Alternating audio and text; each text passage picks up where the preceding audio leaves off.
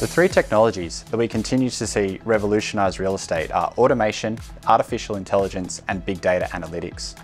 This was supported in the 2021 Yardi PCA PropTech survey, with 32% of companies stating that they are already working with business process automation, 22% embracing and leveraging big data analytics, and 16% of companies experimenting with artificial intelligence.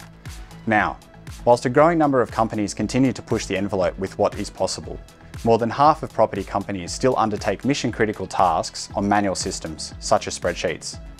With that in mind, 2023 will be a big opportunity for these companies to also re-envision how they capture and utilise their source data. Whilst the benefits of getting these initiatives right are innumerable, the foundation must be in place before we test, trial and ultimately progress with new technologies.